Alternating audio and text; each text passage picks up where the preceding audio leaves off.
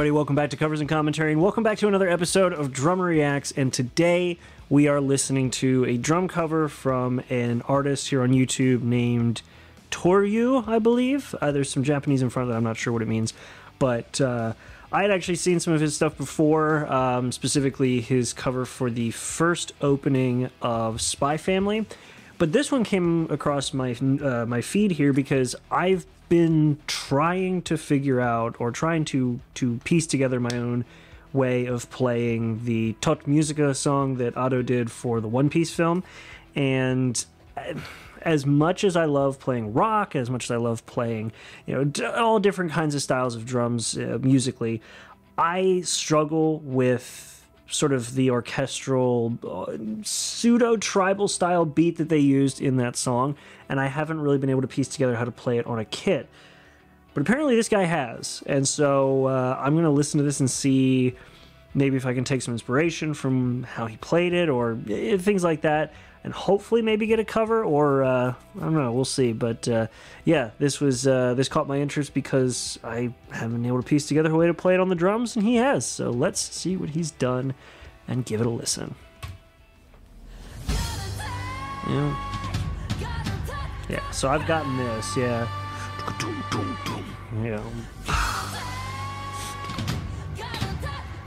Okay.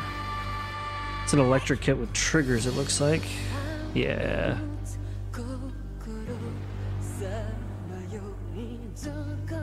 See, like, I can get through this part. It's coming up where I just don't have a beat.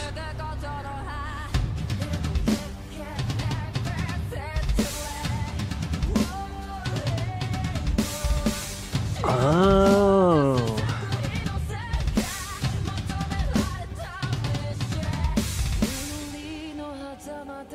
Interesting. So the integration they've got going with the snare, the China cymbal, and adding some double bass in there too.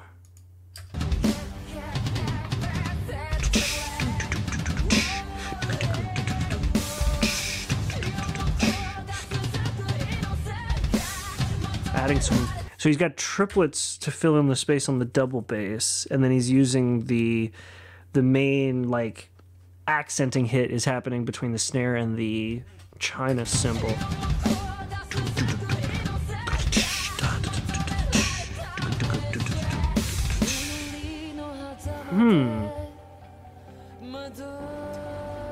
Interesting.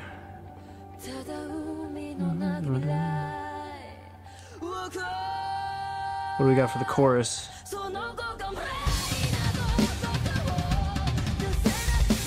Okay.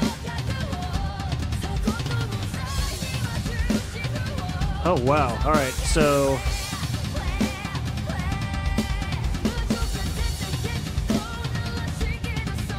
going with a intense tribal beat.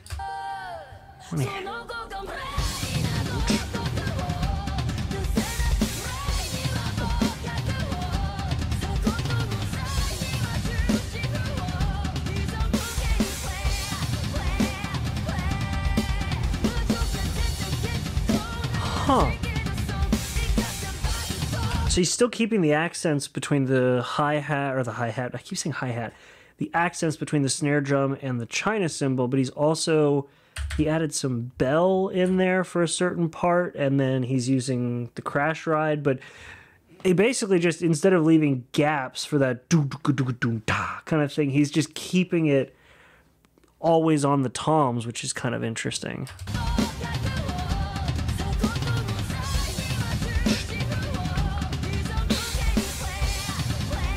Yeah, here. Interesting. I never thought to do it this way, which is kind of cool. I mean, obviously, I didn't think to do it this way because I haven't done it.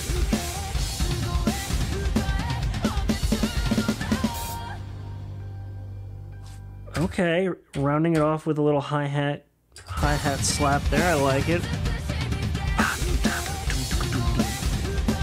Yeah, playing more with the snare drum and then adding that hi-hat at the end. I like it.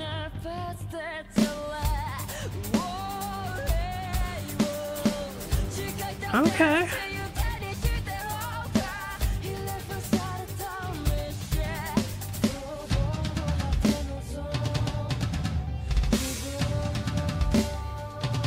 I almost liked that hi-hat bit he did more than the toms.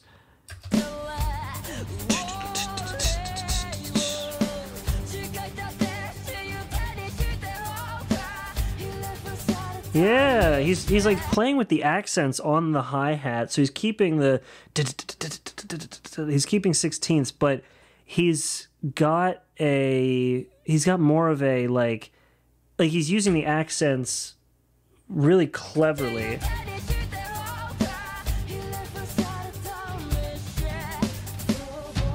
And then he goes into the toms again, same beat as the opening.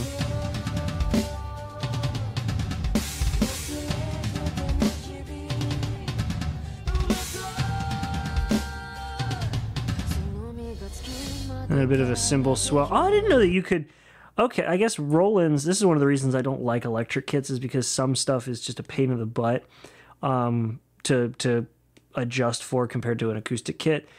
But I guess these Roland cymbals you can choke, just like we watched Ellis Tapario's video about an electric kit where you could do that as well. So that's cool. I mean, electric kits have come a long way. It looks like he's using an electric snare, some electric cymbal, all electric cymbals, and then the toms look like they're just mesh tom skins on acoustic toms with triggers on them, which is kind of cool. That cymbal swell's kind of nice. Okay.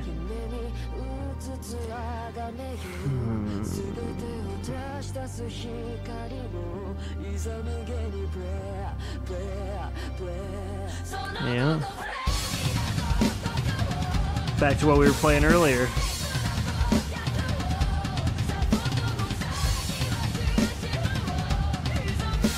Oh, he's got an electric bass drum as well. Okay.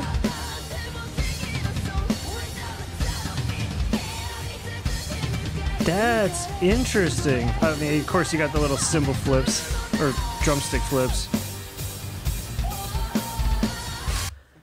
Oh. So he's got the regular beat. He's okay. Because one of my things when I was trying to like put together a beat for this, I wanted to keep it from sounding too repetitive. He's definitely not. It's definitely not repetitive for like in terms of what he's doing. It's not repetitive, but it is consistent, which is nice. With the little, coming towards the end of the second chorus here, getting those extra little cymbal hits to add a little bit of difference to it. I like that, but I didn't think to do a traditional just hi-hat, snare, bass drum beat for the final portion of the song. That's pretty cool.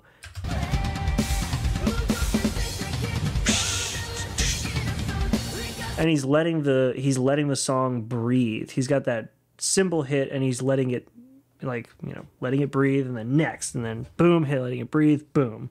And he's accenting, he's basically bookending each of these breaks and beginnings with a cymbal hit, which is kind of cool.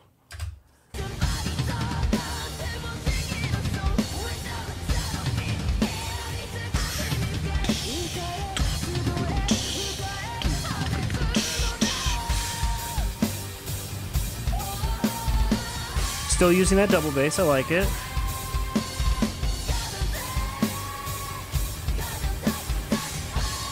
Huh.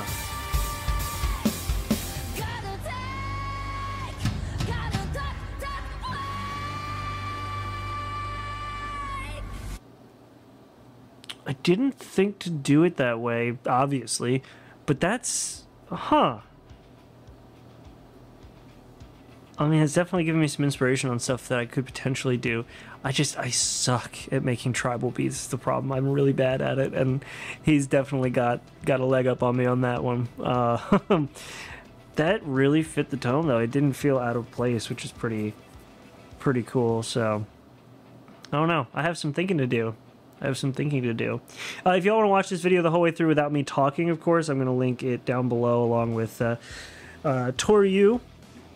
go ahead and check out this stuff. He's got some great covers on here. This one just happened to be one that I latched onto because of the songs I've been trying to play, but pretty good. Pretty good. He's got some incredible stuff, though, so go check that out definitely in the description down below. And if you like this video, definitely give it a like, subscribe so you don't miss other content like it, and aside from that, that is it. I got nothing more to say, so thank you all so much for being here.